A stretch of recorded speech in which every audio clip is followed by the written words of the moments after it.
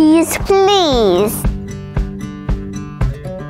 As a part of my job, which is a catering assistant, I start to see the kids were not really eating the vegetables, and because I am a veg advocate, so I was thinking what we can do there to improve that. We're so aware that younger children's palates are completely different to ours, so the way they experience the taste of vegetables and things is very different to us, and so it's a really, really important stage to promote that love of healthy eating and vegetables. The whole principle kind of echoed with our ethos around being a health promoting setting and around our kind of sustainability values and things like that as well. My daughter attends this nursery and they have got different innovation ways of, bringing fruit and veg into it, whether by offering a healthy, well-balanced diet each lunchtime and daily snacks, as well as introducing it through stories and play. I think it's fantastic. I've been looking at lots of photos of Oscar preparing the vegetables, washing them, chopping them, cooking them on the play cooker and serving them.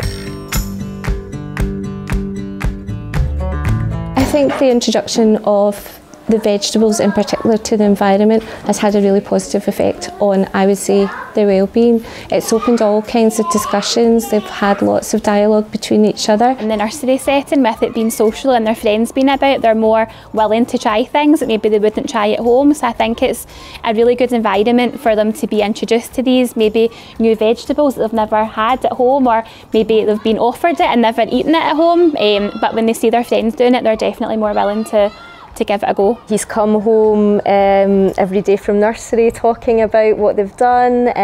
We've all been told to eat the rainbow in the family, and we've been trying to find all the different colours and the veg. The teachers that they have been doing is working hard with the kids to teach new stuff. Now that they have the raw vegetables that they don't have the opportunity before, they have more like a plastic toys. So now they are like, okay, let's open this and get the seeds and just plant some seeds and let's see what happens. The kids have been involved in planting. At the front of the nursery we've planted different vegetables, which again they'll see the full cycle of where it starts from the seeds and then it grows into the vegetables, and then hopefully we can use that to have for snack for them. The most that we put the vegetable, the more that they want to try and they want to touch and they want to ask, and they have questions about that. So it's been amazing. For some families, the Peas Please project will make a huge difference, just because it encourages the children in the nurseries to get involved with the vegetable preparation, and it'll spark an interest for them. And the fact that they also get to take the vegetables home is a huge benefit. At this nursery here, the parents have a menu each week given from the kitchen staff for parents to try out different meals at home with their children. We set up almost like a little market stall at the front door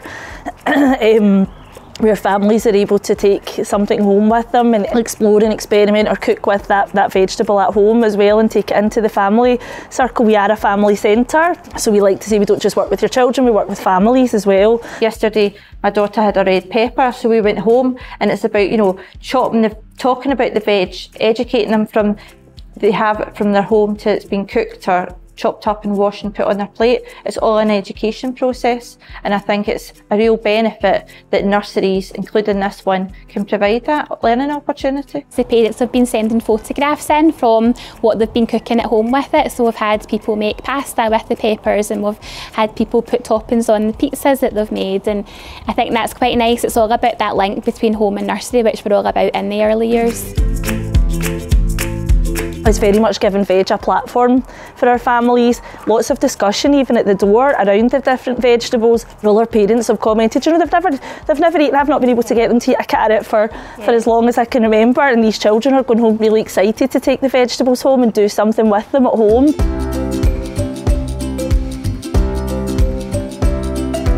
Been really fortunate to have been funded through Peas Please and Nourish Scotland with the project. There's certainly some things that without a doubt we won't go back on. We'll continue to make sure that we have real veg in our home corner, because that's probably a standout moment for all of us. It really has been, yeah. I work a lot in universities, and it would be really good to see these kinds of initiatives brought in at different stages of the educational process, and to see how they could benefit, you know, secondary school or university students and other areas like that. Peas Please, it's been a big bonus for us. It's enriched us all, and it's enriched their learning as well. I can see the difference in the kids, definitely, which made me very happy.